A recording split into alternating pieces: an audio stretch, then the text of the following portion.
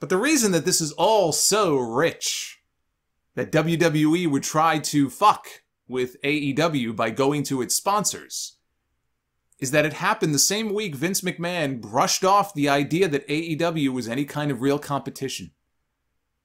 WWE reported its second quarter earnings this week, over $265 million in revenue, $29 million in profit, right? Big numbers. But what made headlines was a question that was directed at Vince McMahon about AEW, asking whether he sees them as competition and whether he sees the need to counter them by investing in more talent, since they may eventually compete against each other for media rights. Is it a situation, this person asked, like the late 90s, where a rising tide lifts all ships? This is what Vince McMahon had to say. It's certainly not a situation with rising tides, because that was when Ted Turner was coming after us with all of Time Warner's assets. That was a different situation. AEW is where they are. I really don't know what their plans are. All I know is what our plans are. I don't consider them competition in the way that I would consider WCW back in the day. Not anywhere near close to that. I'm not so sure what their investments are as far as their talent is concerned, but perhaps we can give them some more. And his voice sort of trailed off at that point where it was hard to understand him because he's fucking old. It happens to all of us. So Slick Nick Khan stepped in and he tried to clean up Grandpa's answer a little bit. He's a smooth operator, this guy, I gotta say. When you really listen to him speak, this Nick Khan. That's probably why he's doing more and more of the talking and Vince is doing less and less.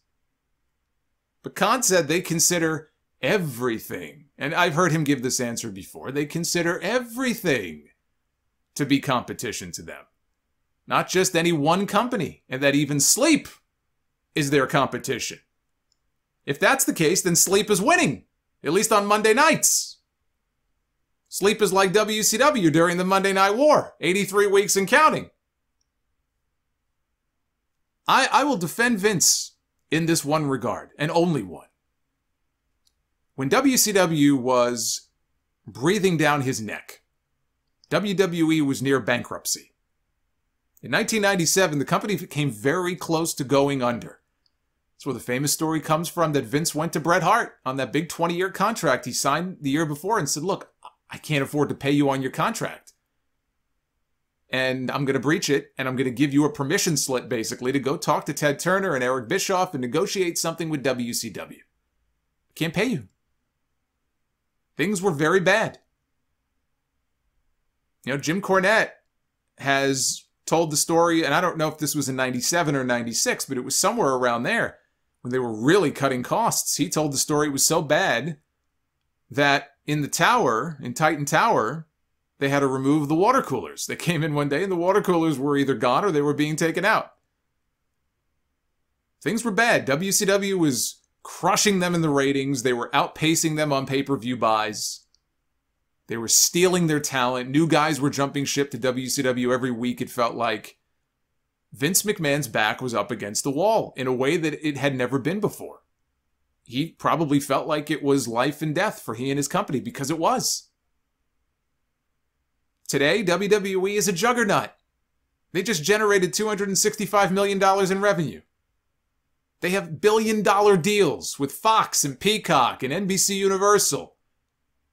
He is not threatened by AEW in the same exact way that he was threatened by WCW. That is true. I believe that he believes that. Eric Bischoff, he openly talked about wanting to put WWE out of business. Tony Khan is not going around talking about how he wants to put WWE and Vince McMahon out of business. Quite the opposite. He talks about the forbidden door. I mean, my God, they talk about this forbidden door so much. But they talk about the forbidden door and wanting to do business with all different promotions. And I could just picture Vince McMahon probably looking at that and just laughing.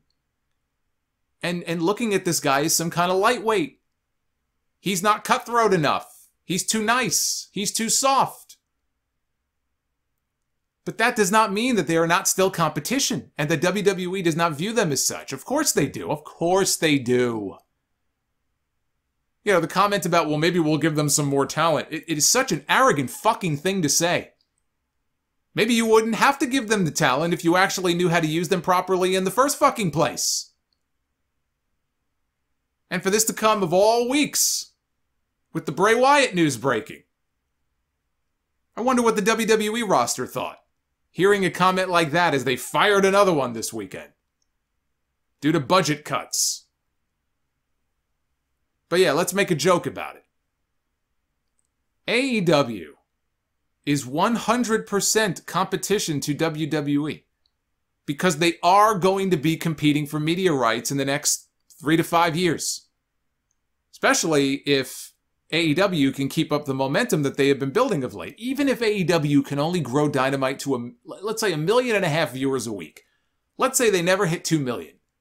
They never topple Raw, even though the gap is closed a little bit, especially in the demos. But let's say they hit 1.5 million at some point, and that's about as good as it gets. Okay? And they never overtake Monday Night Raw. My prediction is that they're going to double or triple their TV rights fees regardless, after this current deal with Warner is up. Whether it's Warner that renews or it's a totally different company remains to be seen. They're going to double or triple their money.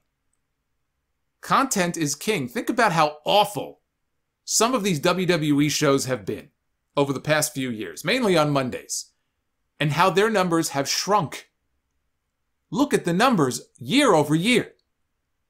And they still got $1 billion each. It's because networks are paying stupid high numbers for sports rights.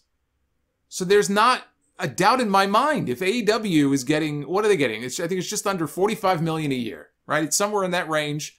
$175 million is what they got on their current deal. They'll easily double or triple that next time. Because now they are a proven commodity. Before, Warner took a leap of faith on them. They had no track record. They're a startup. And so far, it's paid off for them. They should have no problem getting more money. You don't think WWE doesn't view them as competition? They also draw from the same talent pool. How big do you think the pro wrestling talent pool is relative to other sports, baseball, football, basketball, worldwide, globally? I mean, I know you have a lot of independent shows and people who put on a pair of tights and think they're a wrestler, but realistically, relatively speaking, the pro wrestling talent pool is not exactly gigantic. There is a finite number of people that are in that pool. WWE and AEW, they're drawing talent, they're scouting talent from the same pool. And when AEW signs a talent that WWE may have had an interest in or may have had their eye on, you don't think they don't view AEW as competition for that talent? They didn't see AEW as competition when they started doling out high six-figure deals to re-sign people like Scott Dawson and Dash Wilder? Or Luke Gallows and Carl Anderson? Do you remember what they were even doing with those guys on television at the time? If they were even on TV? You expect me to believe that they did that because they valued their talent so much. Give me a fucking break. There is a bravado or an arrogance to the way they talk about these things, at least publicly. I'm not saying they should be out there praising AEW, but there's just a certain arrogance in the way they talk about these things that is going to come back to bite them on the ass sooner than people think.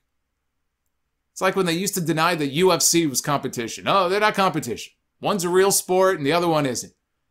You don't think WWE wasn't paying attention to the dates of those UFC pay-per-views and staying as far away from them as possible because of the audience crossover between the two?